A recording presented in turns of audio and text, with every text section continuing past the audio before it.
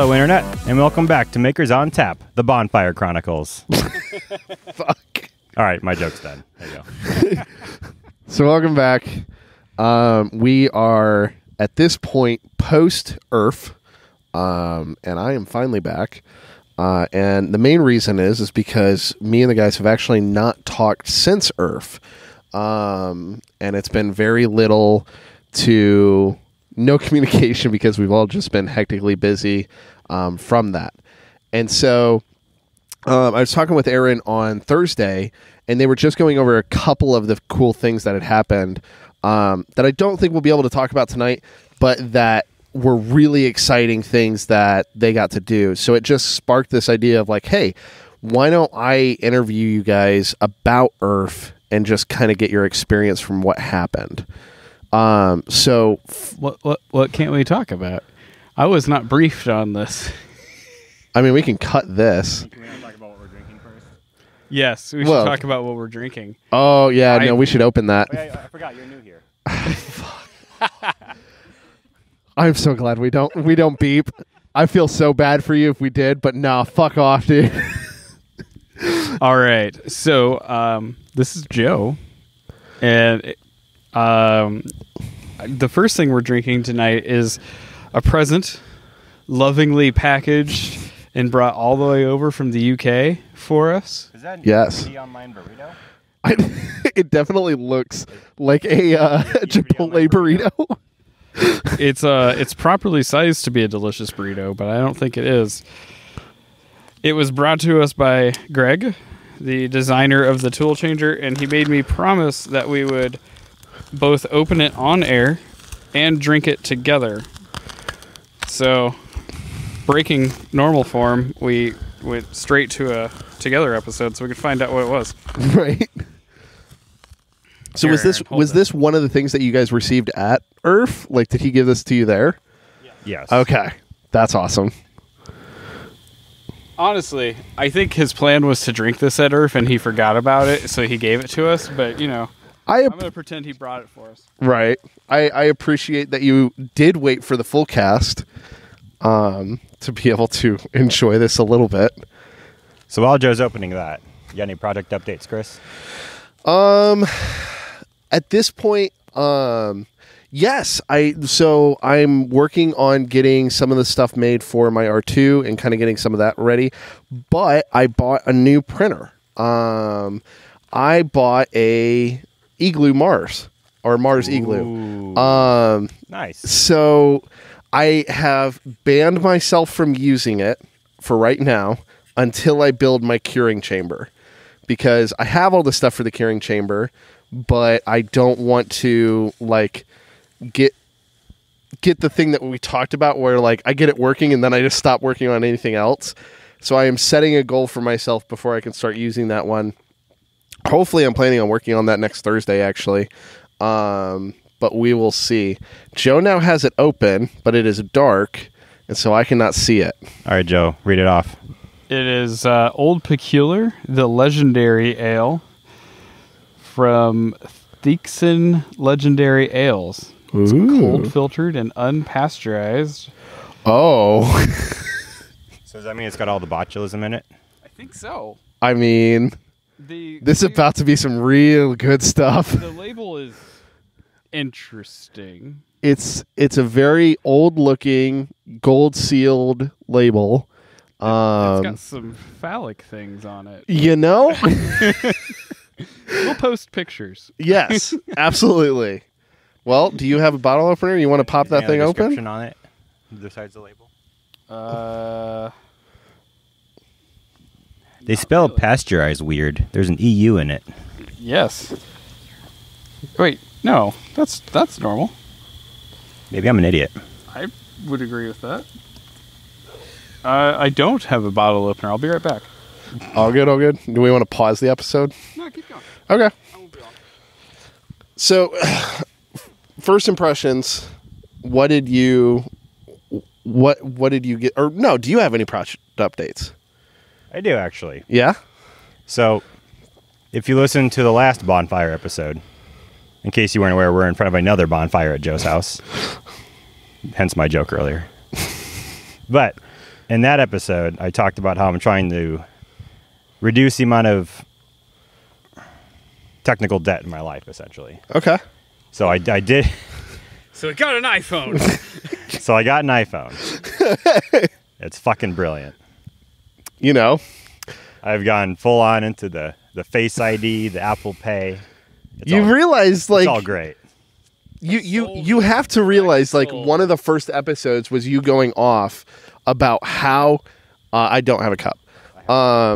About how just like awful I was for having a closed source piece of shit in the makerspace. A lot has changed since then. Oh, has it? I have aged, my friend. I have aged. A lot. Thank you. Yeah, but it's great. What else? I've been starting to learn a lot more OpenSCAD. Yeah. Since we might talk about this tonight a bit, but Autodesk changed the licenses for the Fusion 360. Okay. And they're sensible changes. Right. Right. It was enough of a push for me to. There wasn't much left when I got to mine. Fair enough. It was enough for me to just start looking into other CAD software. Yeah. And I've always had a thing for OpenSCAD, so I figured it's time to just start. Before I knew Fusion, I didn't know it. And the only way I learn things is just by doing it. Right. So now, instead of just using Fusion, I'm just defaulting to OpenSCAD, even though it's going to take me a lot longer. Yeah. But it's been a lot of fun. And I've been really, as a developer, I've been really enjoying designing in OpenSCAD. No, that's interesting. Yeah, okay. It's been a lot of fun. Hell yeah. Joe, any product updates? Oh my god, I have so many. Do you want to? Does everybody want to take a swig first before? Yeah. Okay. The Old Peculiar has been distributed. All right. It's a dark brown ale. Ooh, it's got a strong smell. It is strong. Ooh. It's so smooth. That has ooh, that's dangerous. Yeah. That's ooh. Boy, I see that. I see multiples of those going down really fast. Yeah, I could probably finish that alone. Oh god, yeah. I could easily probably finish maybe three of those alone. It's only a 5.6, so Okay. that's a pretty safe. But that was a bomber that we just split. So Yeah. But yeah, That's good. definitely so smooth. Okay. It's project updates. Yeah. I made a pair of glasses. You did. And I heard it got seen by quite a few people. Yes, they were very well received. People were very excited about them. Excited enough that I'm going to continue this project. Oh, wait. So, you were the one who made these? I just thought that you got the files offline. No, I designed everything. Oh. So you finally got sick of everybody going, are those 3D printed glasses? And then finally made the 3D printed glasses. Yes. That's literally what he told everybody. Yes. That's exactly what happened. And even funnier, I based the initial shape off the glasses that everyone thought were 3D printed. That's so good. I really liked those frames, and they broke at the bridge, and I was really sad when they finally broke. And man, those frames were so old, and they were like $13 from China, so it was their time. But no, a lot of people really liked them. A lot of influential people really enjoyed them. That's what I heard. Adrian Boyer was playing with them, and he was excited about them. Interested. I don't know if excited. Yeah. But interested. Yeah, when he came over, Joe, when Adrian came over, Joe was like, Aaron, take a picture. Take a picture. Like threw his phone at me. I already had my phone. I just barely saw it, because I think you guys posted it on Twitter, and I got the alert that you guys pushed something, and I was like, no fucking way. Yeah. So that was fun. But yeah, I designed the frames, and then a friend of mine helped grind the lenses for me. She works in a lens lab. And so I learned about that whole process and got some feedback on the initial design, but the initial one worked. Yeah. And I'm not wearing them right now, but I've been wearing them for the past week, and they're super comfortable. I was pretty excited about that. And then I think that's the main one, other than I've been really tearing into my shop since the flood. So parts are ordered for the 4x8 CNC. For the long rails are ordered. The Y-axis rails are here. Yeah, I saw those on the table. So progress is going to start happening with that. And Yeah. shop organizations started to happen. I got one of the Sigmas working. Yes, and it looks awesome. Yeah, one of the fleet of Sigmas. I And I bought a Sigma shelf today for the rest of the Sigmas. I got all excited, and you'll feel ashamed for me. I realized my mistake quickly, but I felt like I almost got a Sigma. Whereas I walked in and we were teaching a class for a foam smithing class, and the teacher who was in the classroom literally was like, "Yeah, I'm having trouble with one of my printers," and I was like, "Is that one over there?" And he goes, "Yeah, yeah." And I was like, "That's not a Sigma, is it?" And he's like, "No, no, no, no." And I was like, "Oh shoot, it's a Da Vinci." Yeah. So I now have a Da Vinci in my basement. So I don't know what I'm going to do with that, but we'll find out. There's an interesting mod community around that. Carl. Yeah, I was going to say, Carl did a lot of Da Vinci mods before he did the White Knight. That's Yeah, he built like a 3-foot Z that drops out the bottom of the machine. no way. Yeah, it's neat. Okay, that might be interesting. Yeah. Just I'm like, for one, I'm just excited to have you guys back because I've heard like whispers of stories and just kind of like snippets. So let's just get it out of the way first. What was your guys' impression of Murph? I know, Joe, you had been there last year. Aaron, this was your first year. ERRF. We're going to Yes. do that a lot this episode. Yes, we are. Especially as we drink. For everyone's reference, we were talking about East Coast Rep Rap Fest. Yes. Which is in Boston? Bel Air, Maryland. Or Bel Air. Bel Air, Maryland. About 45 minutes from Printed Solid. Is that a story?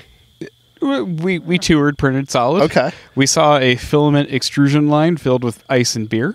That's pretty great. That was the best part. I mean, they have to compete with See Me CNC, so that's a pretty good way of doing it. And in true Joe's drinking at somebody else's shop's form, I hid all my beer bottles in random places throughout their shop. Yes. Dave's probably still finding them. But no, East Coast was super fun. So I'll give my impression. Actually, Aaron, you give your impression first so I don't taint it because this is your first time. Thanks. Fuck. It was great. It was my first East Coast Rap Rap Fest. It definitely, a lot of it felt a lot more organized than Murph. All the sponsors had their own tables, predefined. So there wasn't like a mad rush to get a table. Yeah. That was kind of nice. Which is, from what we've heard, well, I mean, that's something that might be coming to Murph with the next. Let's not get people's hopes up. Right. As an exhibitor, it's definitely nice to not have to worry about that. Yes. Yeah. Because we were exhibitor at Murph this year, and then also for ERRF. And for Murph, as for all those who were there, they somehow got the doors opened earlier than anticipated, and word of mouth got around, and everybody was rushing over it, and it's a mad rush to get a good table. Whereas with ERRF, it's like it's all set beforehand, and you just show up and get your things set up whenever. Right. It's much more chill. Which I like chill now. The other high point of that was being able to publish on social media where we were going to be on the map. So that was cool. That's completely fair. I mean, to be able to like actually put it out to people who want to come and see us, that's a definite plus. Yeah. So it definitely felt more organized, but it definitely didn't feel mature as an event. Okay. There are a couple of things, I don't know how deep we want to get into this, but well, I was interested because like from the outside looking in, it definitely seemed like ERRF was a lot more almost exhibitor facing, and less community focused. Like I feel like there's such a community at Murph of like just like the Massive wouldn't be a thing without several people at Murph. Yes. Like Yeah. we were looking for connectors at Murph, and we were like rushing tables going, does anybody have a box with these connectors? And like that was such a cool thing to be like everybody had a piece in that. Yeah, and resurface mount soldering boards. Right. and Like everybody was there just helping adding us build fans that. mid-print. Yes. Thanks, Google. Tim. yeah, it definitely did kind of feel almost more like a a get together more for the exhibitors than for the community itself. Yeah. Whereas, a lot of the exhibitors are a part of the community. Right. But so I guess when I say it didn't feel that mature, they had it. So they had a lot of door prizes, for people who showed up and had badges and stuff. Yeah. They had a lot of really good prizes, and we tried to give away a Makers on Tap episode as a prize. So we would do like a personalized, like whoever wins, we'll do like a 30-minute interview with that person. I thought it was a neat idea. Yeah.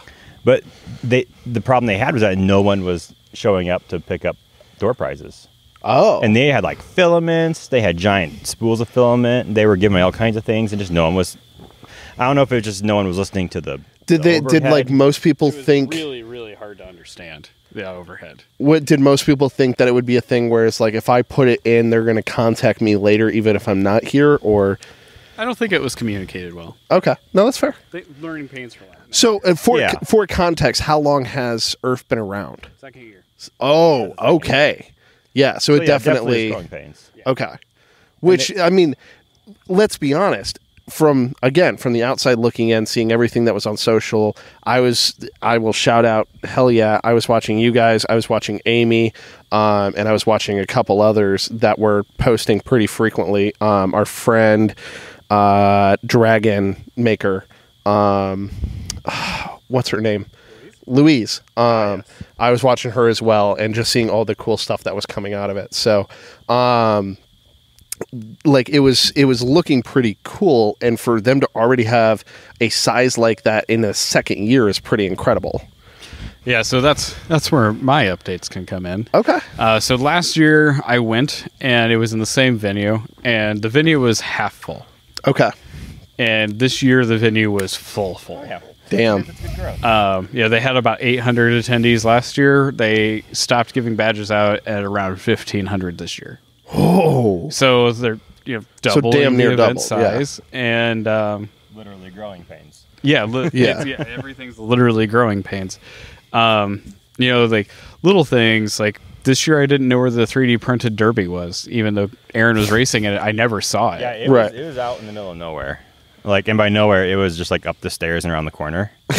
But yeah, the gymnasium was kind of awkward because there were some people. There was a couple people around. You have to go up some stairs, and then there's like an 8-foot, 10-foot hallway that goes around the gym. So the derby was in there.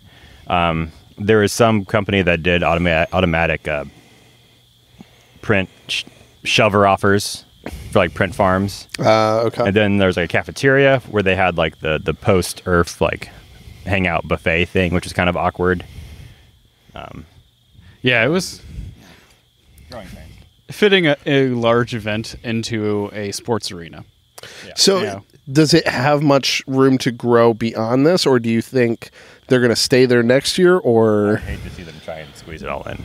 Okay. I would like to see them expand next year into something else because getting food, especially out at the hangout, trying to find the derby. I felt bad for the exhibitors that were up in that walk area because I feel like they got almost 0 foot traffic. Okay. Yeah. No one looked at the derby at all. And if you did, it was super packed because once you get 5 people there, now it's cramped.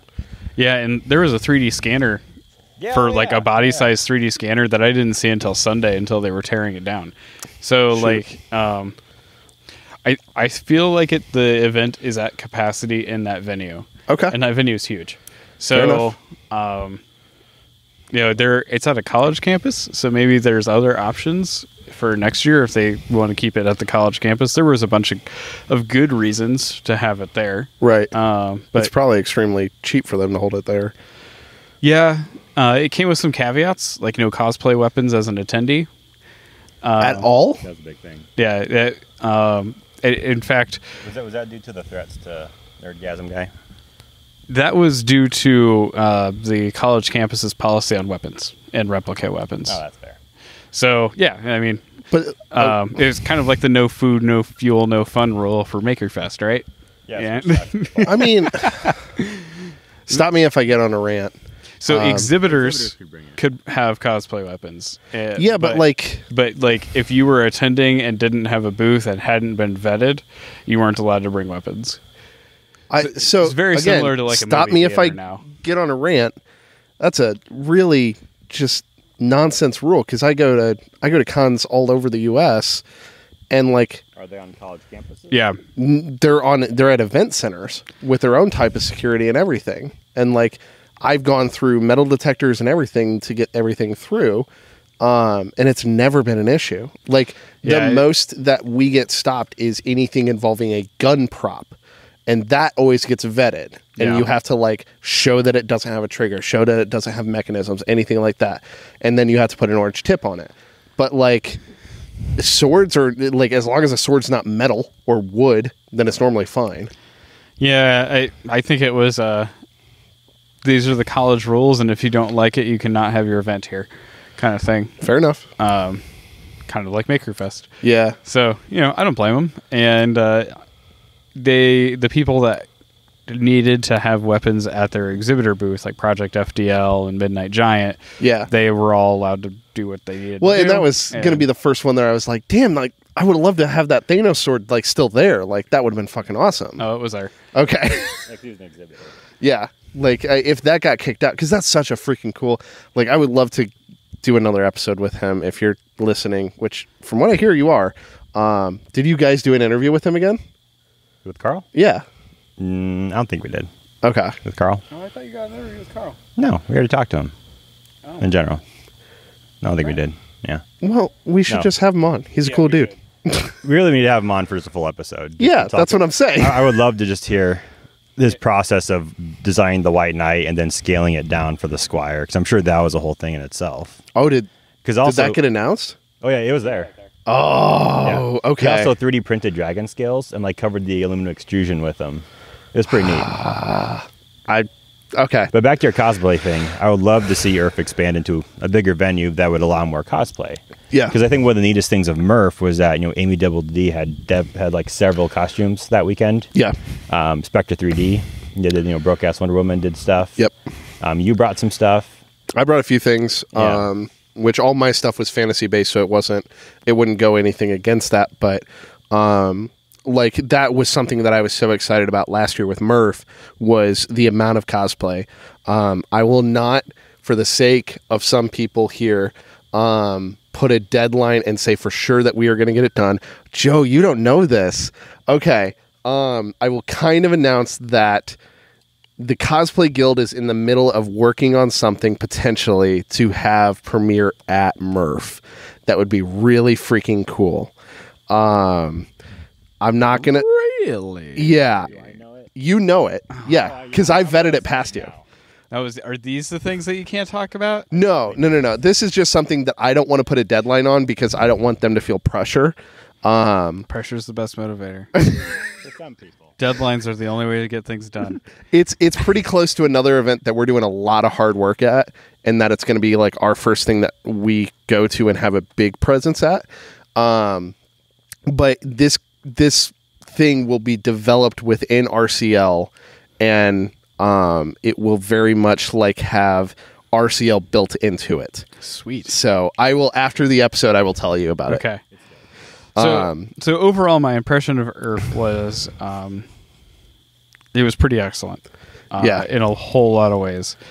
I don't think it will ever replace Murph. They are different in a whole lot of ways.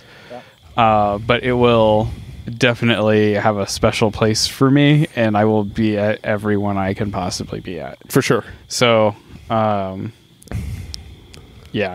the one thing coming away from ERRF that was significantly different for this event for me than any event I've been at in the last 3 years is, did you notice what I did almost as soon as I got home? You started making again. Yeah. Yeah. Yeah. Yeah, you didn't like. So that's kind of what I wonder, because like you have post-con depression when you leave Murph. Oh God. We all get post-con depression because it's like all of our friends are there. Yeah. And we have a blast and we drink and we have fun all weekend. And then it's like the ride home, you start getting post-con depression. Yeah. Almost. And it's like during the pack up. Yeah, pretty much. Because like then you're like all your friends are starting to hop on planes and they're starting to like take off, and it's like it fucking sucks because like this last one, because like the first one I went to, I didn't know a whole lot of people, but like I hear you guys play it in the shop, so I'll absolutely shout you guys out. Sam from E3D, dude, I fucking love you. Like, you're amazing, and I miss you. I'll miss you like hell. Which Sam? Sam 2? Sam one 2. Yeah, Sam 1 or Sam 2? Sam 2. We love you, Sam 1 as well. Yes. I got to know Sam 2 a lot more because he's fucking awesome. But both of y'all, like all the E3D guys, like everybody from there, just getting to hang out with all of them. Sanjay and the whole Greg and all the crew, like y'all are fucking awesome. Like you get that feeling, and so I was wondering, like, not having as many friends built into there yet, did you just get the excitement that you get about halfway through Murph? Oh no, all my friends are there. Oh, fair enough. I mean, most of them, but I think there were two big things. Yeah. One, I didn't rush to finish a major project. Okay. I rushed to finish a small project that got completed in a really satisfactory way, which was the glasses. Yeah. I put the iDux printer that I was planning on hold because I was stressed out from everything else and didn't need to add that to it. And yeah, I think that was the main thing, was I didn't have a big stressor leading up to it, and I could just enjoy the event. And we got a lot of really amazing feedback on the podcast. Oh, yeah. So that is one of the things that, like, Aaron kind of like poked into a little bit. And I was like, hey, let's stop. Let's do this together. And that's where I was even like, before I was like, hey, let's sit down and record. I was more like, hey, can we just sit down and talk? Because like, we haven't sat down and talked in a while. So I was like, let's go accelerate. Let's do something together so we can actually talk. But like, we had the time. Let's record an episode. I want to hear how it went. Yeah, it is. Turns out we have a lot more than 45 listeners. 35 listeners, whatever number I put on the koozies this year. And people really appreciate the things we have to say. Yeah. And that was really exciting to hear. I've heard not only people, but some pretty influential people appreciate what we have to say. Yeah. Which, like, yeah, I'm pretty influential. like Aaron, yes. So that was pretty exciting, and it made me feel good. Like, not like, oh, like so and so is listening to the podcast, but it's more like people are listening to the podcast and care. Yeah. And like they legitimately care about our project updates, and legitimately care that we continue making this podcast. It was nice to hear that, like, if we stopped, somebody would be sad. Well, and that's like, I think that's what energized us so much after Murph, like this year, was just like meeting fans and like having people come up and actually recognize us, hearing that we're being played in shops, and just like, well, now we have like legitimate friends that started out as listeners, right? Which is super cool, right? And that's like fucking awesome. Like, it's an amazing thing to see how far this has come. Yeah, and it just developed into its own thing. Yeah, like we were talking to Matt from Prusa Labs. He said that, I've been paying attention to who's listening to you, and you've got the right listeners. Yeah. So if you're listening to this podcast right now, you're the right people. Just want you to know that. We got all the right people in our area. Yeah, but like one of my favorite parts of ERRF though was meeting up with some of the people I've been talking to on Twitter for a while that weren't at Murph. Yeah. So like Brendan from Brendan Builds, Josh Vasquez, both amazing makers, and they weren't exhibitors, so they were like in the middle, but they were near our table, so I was able to find them and talk to them. But that was one of the things though, is you get all these big YouTubers that came in, and all they do is walk around the perimeter of ERRF, and they get all their videos of all the companies of the exhibitors. No one was going through the middle, which was like 90% of ERRF was all the people coming in just showing the cool stuff they make. Right. Which is where I think our show shines, is where we don't really care so much about everybody on the outside. We care about the people that come in who don't have a platform to show their cool stuff on. Well, and I think that's been something that has been at our core, is showcasing the makers we believe in are doing great things in the maker community. as much as we can. That's why we did the Maker of the Week stuff, and like we absolutely we have a focus for people who are still in their shops making it happen as they go. Like we appreciate the businesses, we appreciate everything they do, and they do some amazing stuff. But it's always been about like the guy or gal in their shop just making cool shit. Like that's the sign off, is make cool shit. Like it's just something that we've always been about. So that's that's something that was your favorite. And I want to get that from Joe, but he is currently stirring the fire. I really hope there's no more hidden firecrackers in there, Joe, because I don't know if my anxiety can handle it. Joe has just thrown a tree branch at us. Joe threw a handful of firecrackers in earlier, and some of them didn't go off. And some of them are still live. I don't know we'll if I can see. handle it. So, Joe, are we? Can we announce the new printer?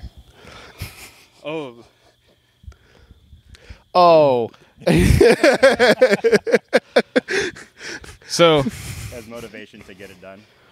with I want to caveats, build. I want to build this alongside I you have guys. spent almost every day putting at least 2 hours into sourcing things for this today. Or this No week. way. Okay. And I've come up with a lot of shit. But yeah, it's called the watery tart. Why do we call it the watery tart, Joe? All right. So at ERRF, Carl of Knack 3D Designs brought the Squire, which is the scaled down version of the White Knight belt printer. Yep. And we're like, yeah, that's a great printer, but in true open source fashion, we think we can do it better. So this is really better. It's different. Just yeah. So we're thinking, well, he's got the White Knight and the Squire, and Joe's like, what's that Squire from the King Arthur story with the sword? Oh, you mean King Arthur? Arthur? And they're like, well, why don't we call it the Excalibur? I'm like, that's too on the nose. What about and then of course, whenever you hear King Arthur and Excalibur, you think of Monty Python. Right. I'm like, all right, well, what? So I'm like, well, what about the watery tart? He's like, what? I'm like, some watery tart distributing swords in a lake is no basis for a system of government. Watery tart. So there you go. We were driving around, not driving around. We were riding around with other people, and well into the night. This was, yeah. It's my favorite project name it's ever come up with, and like in true good project form, It's a proper open source name. the first step is the name. Yeah. Yes. Those are usually the projects that get finished, is the ones that have a name. A bad name. A bad name. The best name. You know when it has a bad name, it's going to get big. Because then you think later on. Yeah, so I've put a lot of effort into finding belt materials this week. The problem that we were running into with belt materials, and if people that are listening want to help us with this, welded seamless stainless steel belts are hard to find. There's like 2 companies that make them, and they're expensive. Yeah. And especially in single quantities. So we're probably looking at like a $200 belt to get started, no matter the size, because of things. So if we can do a group buy on a belt, it could go cheaper. I mean, I'm already in. If Yeah. we're doing a belt, I'm already in. So I do know Carl is putting together, Carl from Knack 3D Designs, in conjunction with Printed Solid, they're going to be doing a group buy soon on White Knight sized belts. But that might be too big for what we're shooting for, but there will be a group buy Always going on go for that bigger. soon. Have you It's- not seen my 700 millimeter printer? Yes. Bigger. And I don't really have a problem with the White Knight size, other than most people wouldn't build it because it's That's 4 fair. feet long. Yeah. It's a big machine. Oh, yeah. And I'll be honest, I'm not convinced that it needs to be. Okay. I'm not convinced that there's a total use for a 4 foot long infinite axis. Okay. Pretty long? Yeah, it's 4 feet Like long. the actual printer? Yeah, Doesn't seem that big. it's 4 feet long. Okay. I The trust you. the cart that he has it sitting on is 4 feet long, and it's almost as long as the cart. It may as well be 4 feet. Yeah. Um, It takes up a good amount of space. so there's a whole bunch of design considerations that I'm looking at to potentially make it easier to build and make it a little bit smaller. Put it into a size constraint that people would actually use. Okay. Because I've seen a lot of belt printers with very tall hypotenuses. Uh-huh. Is the only way to put it. Right. Zoom tight. Right? Yeah, no. The hypotenuse of the triangle is very. They're at a 45-degree angle to minimize that length. Right. That requires custom nozzles. Yep. Which E3D is saying that they're going to support. They said that at MRF. Sanjay says a lot of things when he's excited. Okay. We actually have a handful of custom built nozzles now. Ooh. Yeah, they're from Olson. So the big Okay. Ruby nozzles. Do you want to say this on mic so that way people can actually hear you? We should really find a 3 mic setup. I just got to buy the pod for the Zoom. Yeah, we should do that. We could split that. So you got a handful of...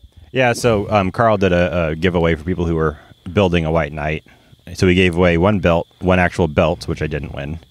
But then he also had a handful of prototype Olson nozzles for belt printers. And the only difference is that they have a much longer taper to where the filament comes out.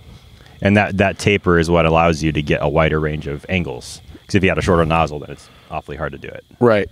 They also have no flats on the front, which completely changes the printing dynamic of the nozzle. Yeah, that's why you got to... So there's no way to iron with the nozzle, and there's no way to smooth the top surface. So, if you look at a normal... What does that mean, Joe, for those who aren't aware? Because I'm totally aware, but for those who aren't. You're totally aware. Drunk Aaron. The reason there's flats on the bottom of a 3D printing nozzle is as you are extruding out, you typically will extrude wider than your nozzle's diameter. Yes. Unless you're using Cura, and then you extrude at the exact diameter, and things are weird. But you typically will extrude at like a 0.56 for a 0.4 nozzle, maybe. Yeah. Or a 0.45. Depends on what you're doing. But that extra squish that comes out needs to get smoothed out somehow, right? Yep. And the flat on the nozzle face does that. Yes. So that's why when you get into like the volcano nozzles that have like a 1.2, they've got a massive face. Okay. Because they have to smooth out all that squish. Right. Well, these nozzles that Aaron has have no face. And that is so that you can... that is so that you don't have to have the nozzle perpendicular to the printing angle. Yes. You can have it at, I think Carl said that his research has shown that about more than 7 degrees away from perpendicular starts dragging the nozzle into the print. Okay. But that allows you to angle the nozzle a little closer to perpendicular with the bed so that you can get good squish and contact with your first layer. Yeah. What I'd like to do is try like a 25 to 30 degree angle, which puts more overhangs into your print. So you actually have to print support, which I don't know how well that would work, but it allows you to print with non-custom nozzles and potentially some other nice engineering things. Wouldn't that limit your y-axis height? Since that's essentially what the y-axis is. If you have a whatever fucking geometry. Yes, it would. It would only limit it in how long you want the hypotenuse to be. The angled face of a triangle. Yeah. You're a pro. I also graduated high school. College. Too. Although, as much as I am excited about this, I'm sporting the Bradley sweatshirt. sheesh, as much as I am excited about this, it is kind of about ERRF. So, Joe, what has been your favorite thing about ERRF? Because we went off on a sidetrack. Real quick update, though. Okay. If you want to follow the Watery Tart progress. Don't tell me you already got a Twitter. No, here's the thing. After MRF, I made the belt printer forums. Okay. Which was forum.beltprinters.com. I'm in the middle of rebranding it because I love the idea of the belt printer paradigm, but Yeah. really I was talking to Carl and I got Bill Steele involved, and they're like, maybe we shouldn't be so tied to belts. And really, we should be calling it infinity printers because really they can print infinitely large objects in one axis. So I'm rebranding the forum to the infinityprinters.org forums. By the time this episode comes out, it should be done, finally migrated over to the new domain. Yeah. So if you want to follow the Watery Tart progress, we'll be trying to do some build logs and maybe do some more discussion and get some more people involved there. So that way everything's documented, it's searchable, it's there for, historical purposes, but there we go. I just want to throw it out there. What is that? That's my air compressor. We're sitting outside my shop right now. The tangent you just went on gave me a really good idea for a non-belt but potentially infinity printer. And that's why we're doing the rebrand. Is so we're not tied to belts. This is going to be a tangent. Okay. What were you asking me? So, because I only have so much time, because we went. You were asking me what my favorite thing. What was at your ERRF favorite thing at ERRF? There were two. Okay. Three. There were three. Three. Protopasta's portable filament extrusion line. Okay. It made me so happy to see other people making custom winders. Fair enough. And the whole thing was just neat, and I loved picking. It was so fun because we interviewed them. Yeah. And the guy we initially talked to turned out to be the guy who ran the extrusion line, and he was like, "You don't want to talk to me. You want to talk to the owner." And then we talked to him for about 34 seconds, and we were like, "No, you're the one I want to talk to."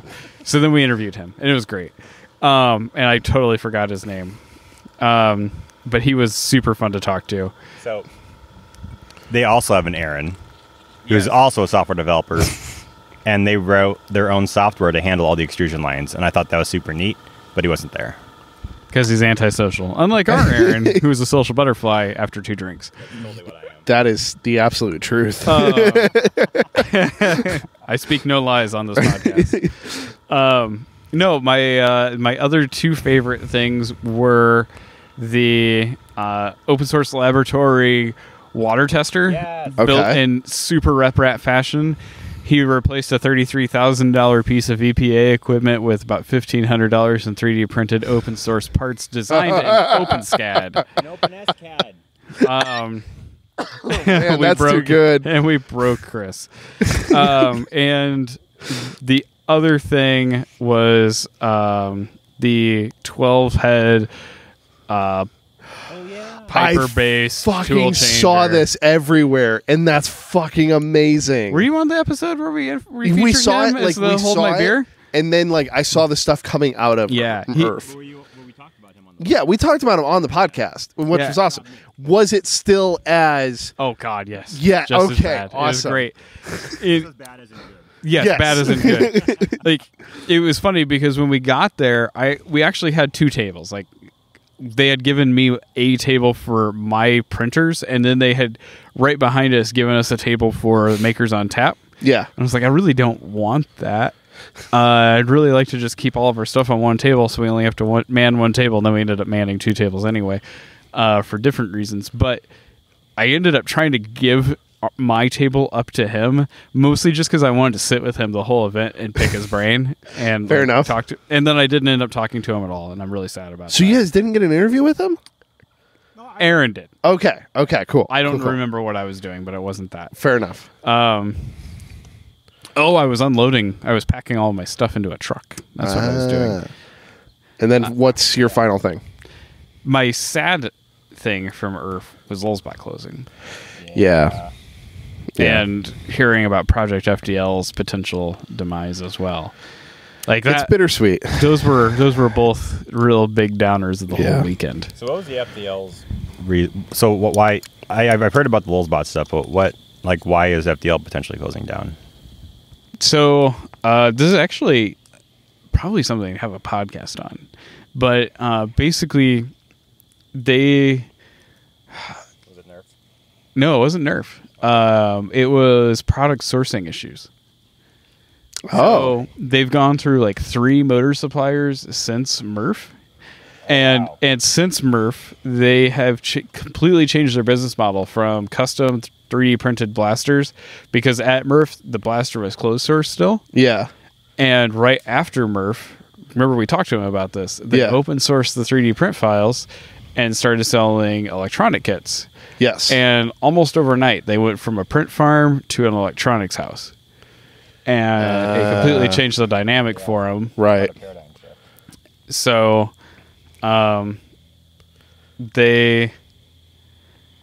it almost sounded like they were kind of ready for something new Fair enough. when I talked to them. But They seem really cool. they were amazing. Yeah. And they ran a really great booth. They had a shooting gallery with their blasters, and as far as I know, they're working to find a supplier and potentially keep it alive. Yeah. But like, the business had kind of come to a crossroads for them. Fair enough.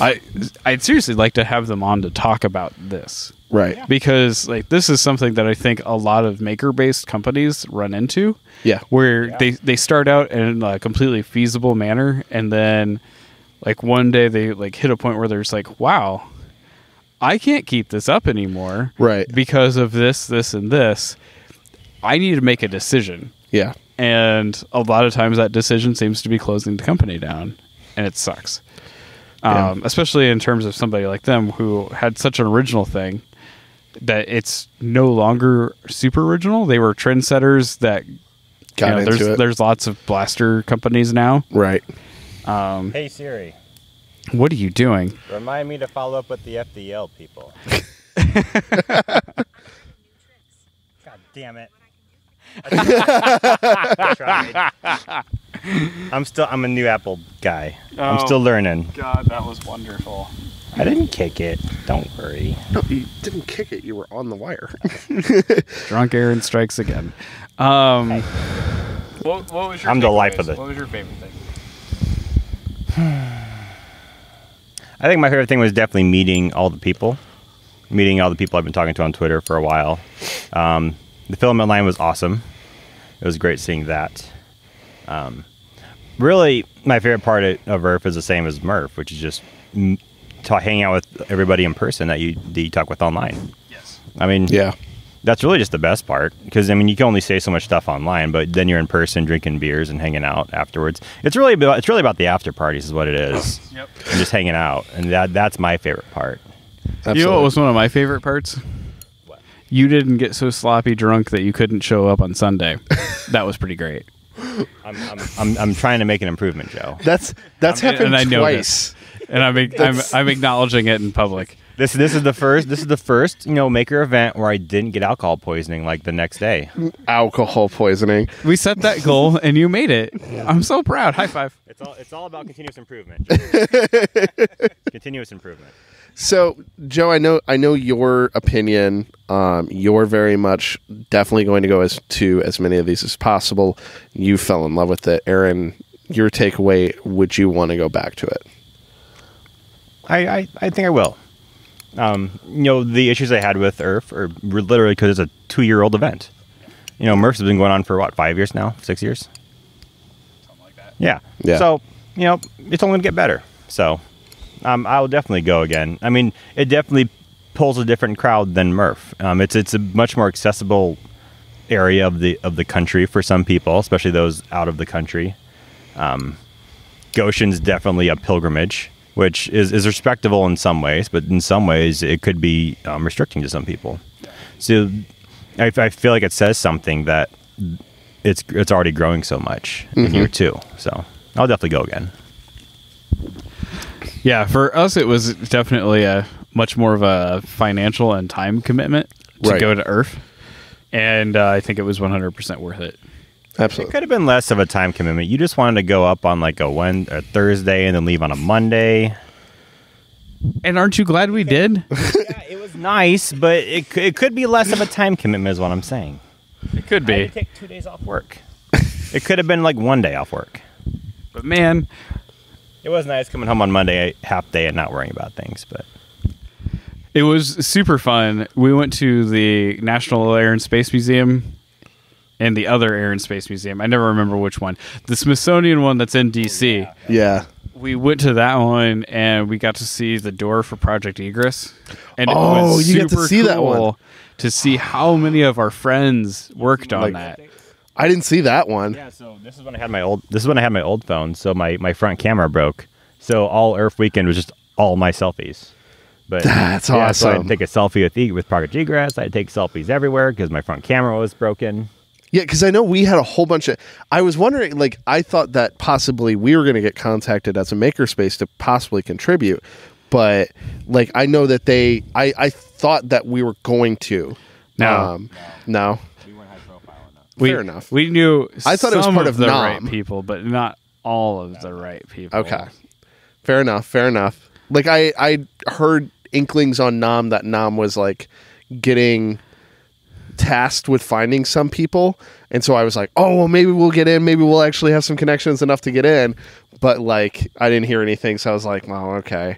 But like I watched the video of it getting built, and I was like, that's fucking awesome. Yeah, So that's all. Sheesh. Okay. It was very neat to see how many people we knew had contributed. Right. Like being able to see your friends' things in the Smithsonian. Right. Yeah. That's So congrats to those guys. right. You and I also had a great career talk in that museum too. Yeah, we did. Apparently in the same vein of another interview that we're going to release at some point with Parker. Oh, It's the same vein of Oh, making career changes. yeah. Yeah. very cool. Very Stay cool. tuned.